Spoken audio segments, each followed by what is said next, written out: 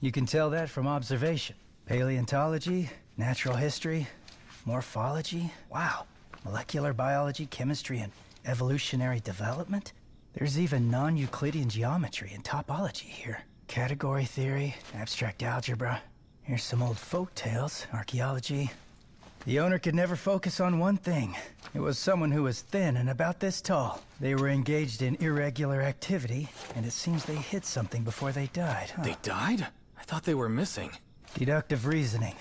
Just sit back and watch, you'll see that I'm right. You're making it all up.